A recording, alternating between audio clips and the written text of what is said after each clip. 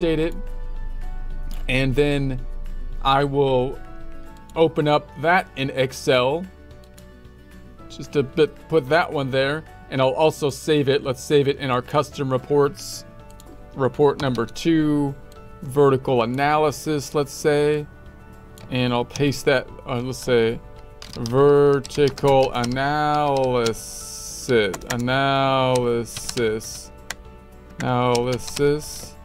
income, I know how to spell that one, statement. Okay, save it, open this one up, and then I'll copy the entire sheet on that one. So I'm going to say enable, I'll select the triangle, Control C, or right click and copy, and then I'm going to open a new tab where I want to put it, hitting the plus button down below. I'm going to say income statement vert or something like that. Put it in A1, Control V, or right click and paste special. You have to be in A1 or select the entire worksheet, I mean. And there we have it. If you go back to the File tab and we were to print this now, we can print the entire workbook using the cute PDF printer and put this on a PDF. So that's our end goal. Let's make one more over here just to put the last one in place. I'm going to go back on over. We're going to go to another one. Let's do an income statement. So let's go to the original income statement, right click, duplicate it, pull that on over to the right, and we'll start to build one from this one. This time, let's do a one that has multiple periods. And so let's do it with the quarters again, and then maybe a total on it. So I'm going to say, let's go to the fiscal drop down, and I want to say this quarter. So let's start with this quarter, and then also add to it the prior quarter, update it. So there we have it. And then I'm gonna add them two up this time for the 2 quarters, just to show that one. So I'm gonna say, let's edit the layout, and let's say I just add another column, and I do it with a formula. Clicking on it, we're gonna say I want this one plus this one. I'm doing this fast because we've seen it before, but notice how nice that is, and I could just get the total. This is the total, and I'll go ahead and update that one, and then we'll call this the income statement quarter or something like that, by quarter. So now we've got first quarter, second or the last quarter, the prior quarter, and then the total, right? We could do that. We could add more quarters if we wanted to do 4 quarters on it. But I won't do that now. So let's go ahead and export. Let's save that one. I'm going to say custom and save that one. I'll just call it that and say save it. I can export it as well to Excel. We'll open that one up and copy it over. Enable. Select the entire worksheet, Control C, or right click and copy, and then back on over to where we want it. Add another tab, double click on it, income statement. I'm going to say cute quarter or something for the quarters.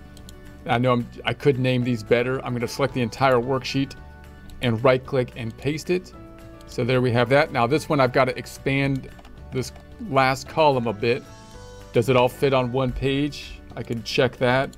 Looks like it does, so that looks good, so we'll keep it there.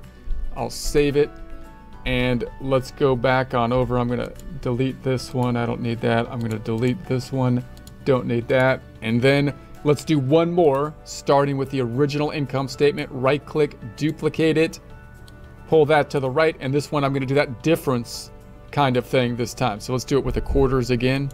Let's go to this quarter. Let's say we want to see the prior quarter too. Boom. Then I want to see the difference between the quarters, and I would like to see a percentage change, horizontal analysis type of format. Edit the layout to do it, and I'm going to say delete changes, add a column with formulae, and I want it to be this one minus this one. And then I'm going to call that the difference, and then add another column with a formula. I'm going to select that and say this is going to be the difference divided by the prior period. Boom. I want that shown as a percent, please. And this is the percent difference, something like that. Update this one. And so now we've got another fancy report done fairly quickly. I should be removing the decimals on all of them, because that's my custom. So then I'm going to say this is going to be a comparative. I'm going to call it a comparative income statement. I'll copy that name and then go on down and say that I want to custom that one. Comparative income statement. Boom. Export it to Excel. Export to Excel. Open it up in Excel. Add the final report to our Excel worksheet that we're going to be doing here. Enable the editing. Triangle up top. Copy the whole thing. Minimize. Add another worksheet to our workbook. Double click on the name. Income statement comparative or something like that. Income statement comparative. And then put our cursor in A1 or select the whole sheet, Control V, or right click and paste. So there it is. There it is. So now once we have these set up, we could do more formatting on them, but just note that now we have a fairly significant amount of reports that all relate to roughly the same period that we might want to put on one PDF file that we can give to someone at one time, which has the reports in order that we want to put the order in them, and we can give easily to someone. So I could go to the File tab, print it. We could go then to the entire workbook. That's a key component, and you need a PDF printer. The Cute PDF printer, I believe, is free, so you could check that one out. Then we have all this information up top. It's not as centered as when we print the reports to a PDF, but we could format them more if we wanted to do that.